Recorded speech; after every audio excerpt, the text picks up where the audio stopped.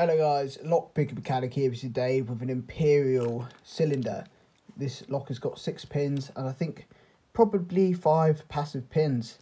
You can see here it's got Imperial written on it.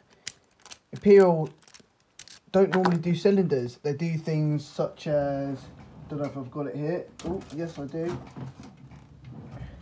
Things like this.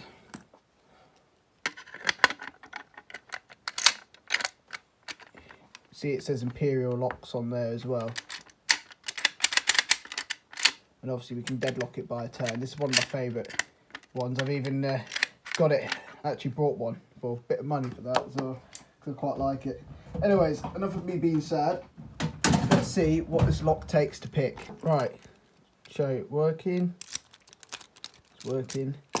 Right, let's get it picked. Right, like that. I think I'll put my tension like that. Find a stop. Okay. 4, 3, 2. Okay, so I've gone 6. Now we've got it open. There we are. Right, let's give it a gut.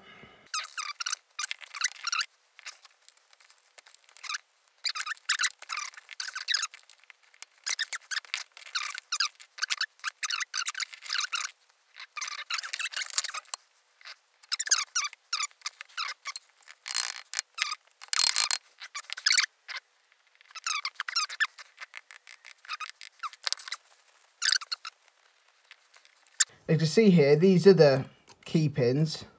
Don't actually do anything, which is interesting. Yeah, they don't actually do anything. There's nothing there for them. But we have got some anti-drill though down the bottom here, which is peculiar.